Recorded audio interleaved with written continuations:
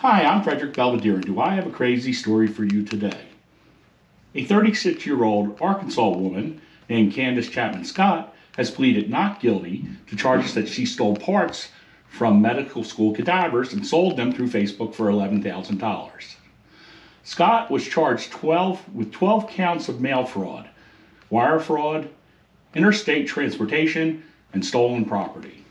Scott worked at a commercial cremation company that was hired by the medical school. After one of the company's scheduled pickup days, she messaged the owner of the Facebook group named Oddities and explained how she acquired the corpses that were for sale. Wow, that's a big mistake. Everybody knows you don't sell shit like this on Facebook.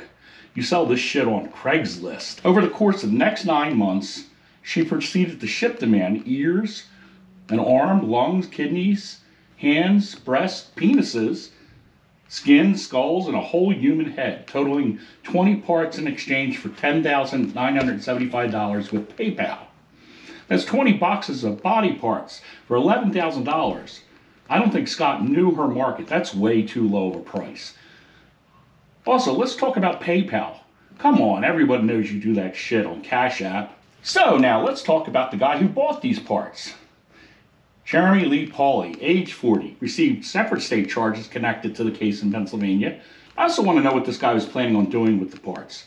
Is he a Jeffrey Dahmer type, or was he trying to build a girlfriend? I do have a picture of this douchebag right behind me here, and I'm really wondering if he was just trying to change out his own parts. Well, folks, thanks for listening. Subscribe to my page and come back for more stories.